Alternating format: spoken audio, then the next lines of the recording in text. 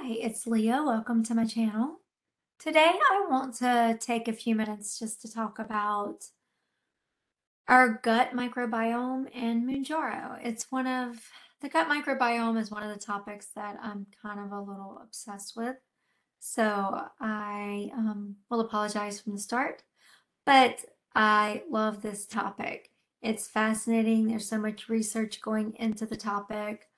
um, so much opportunity for us to be able to take control of our health and to actually resolve issues versus band-aiding issues.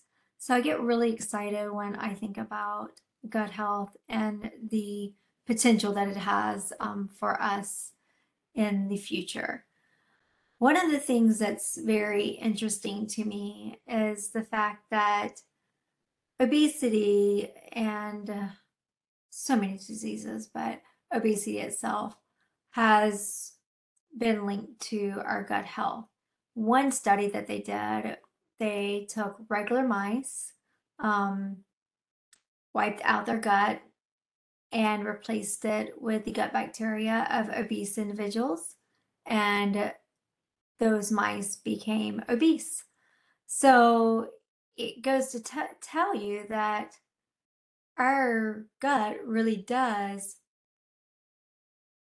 influence whether we're obese or not. So, based on that information, I myself want to go, okay, well, what about all the people who aren't obese and how can I get a healthy gut like they have? So, I don't think the studies are quite there yet, but what excites me is that with taking Mounjaro, we're slowing down our digestion.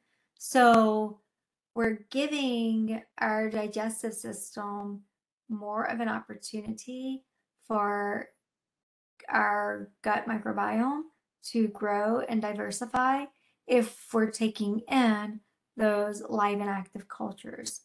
So that is my opinion, at least. I would love to see some scientific studies proving that. That would be amazing.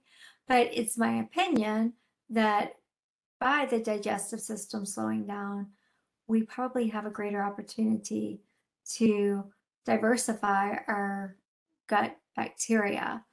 So I'm personally trying to take in a daily um, yogurt or yogurt drink or um, miso or something that's a probiotic food.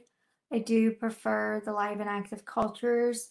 I think some studies have shed doubt on the fact of probiotic supplements and whether they're really able to take up residence in the gut.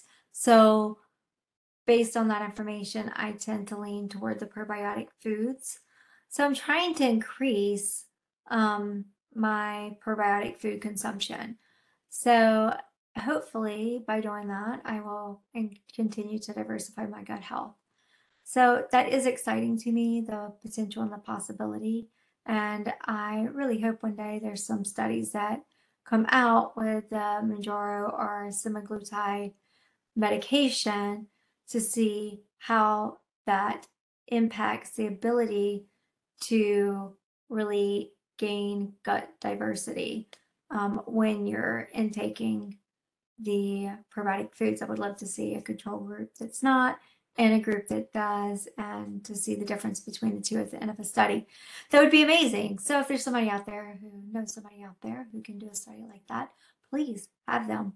Um, so that is what I wanted to talk about today. Gut bacteria, the most amazing things, all the things that they tie back or being able to tie back to gut bacteria these days. It's fascinating. Our mental health, even.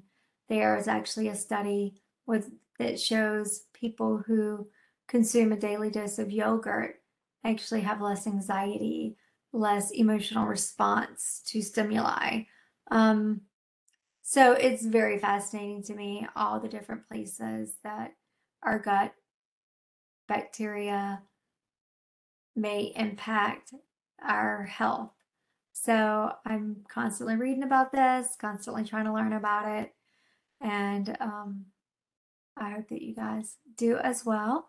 But Please feel free to comment, like, subscribe.